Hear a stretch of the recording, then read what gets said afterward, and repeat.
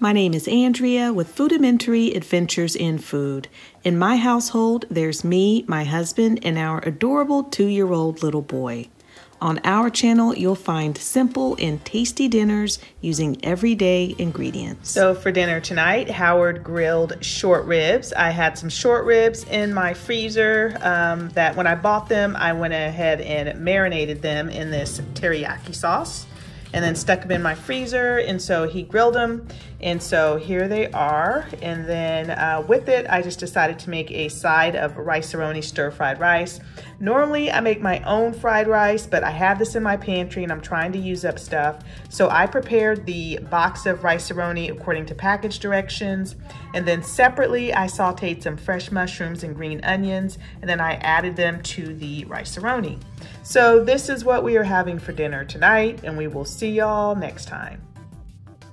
So we are having a quick and easy dinner tonight. I did not feel like cooking, so we are having H-E-B thin crust cheese pizza. We have had thin crust before, and we've also had their rising crust.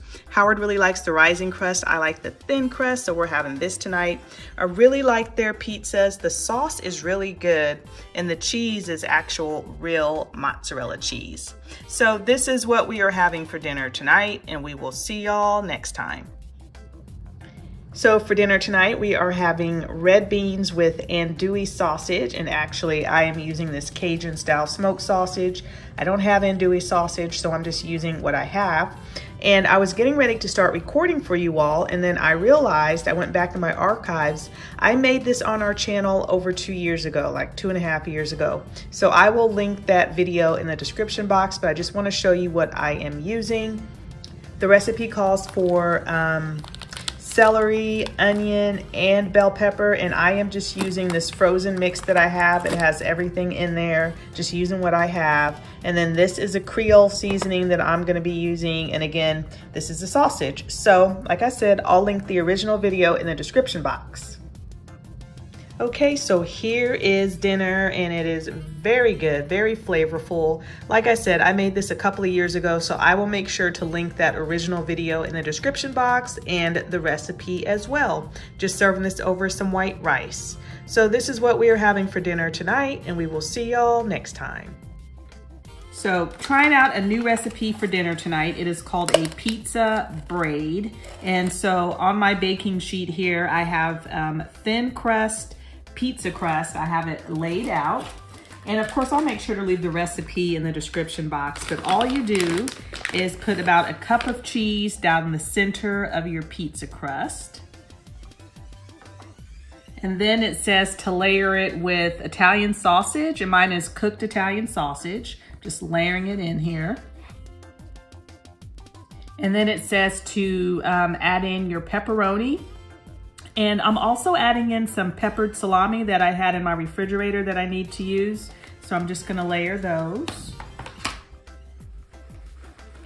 And then it says to add more cheese on top.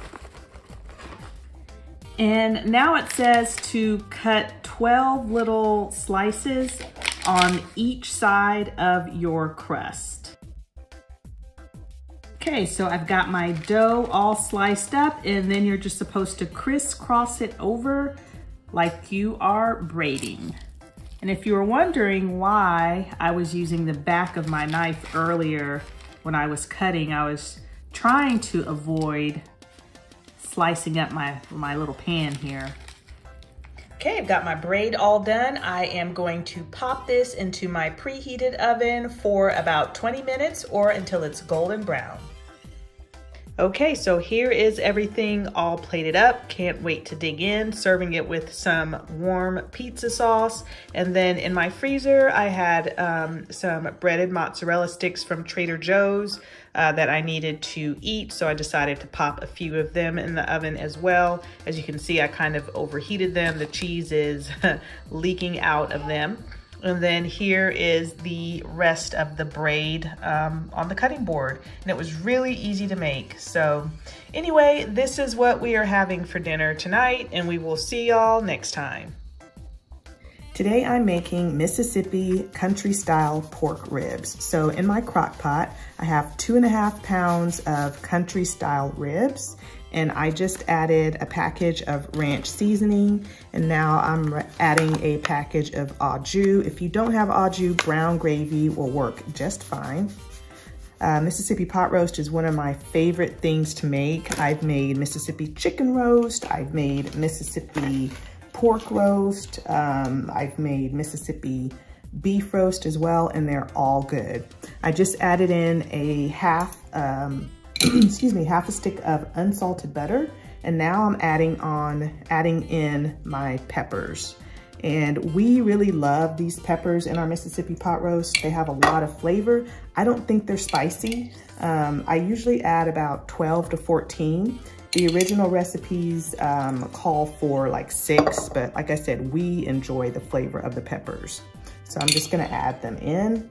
One thing I don't care for in this roast is the juice of the peppers in here. I did that one time and I did not care for it at all. All right, there you go. And so now all I'm gonna do is cover this and cook it low and slow for about 8 to 10 hours. Okay, so here is the pork. I let it cook for 10 hours and it is so good, so juicy and tender. And then here is our dinner plate. So I've got some fresh broccoli. I forgot that I had some broccoli in the fridge and I needed to cook it up. So I stir fried it in a little bit of oil and seasonings. There's the pork, of course. And then I just made some homemade mashed potatoes to go with it, trying to clean out my freezer. And I forgot that I had this pie in my freezer outside. So I wanted to go ahead and cook it up. I love pecan pie. I bought it a long time ago when it was on sale.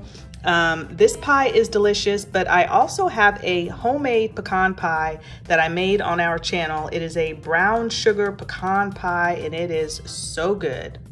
So I'll make sure to link that in the description box if you want to check it out. It's so easy to make. But anyway, this is what we are having for dinner tonight, and we will see y'all next time.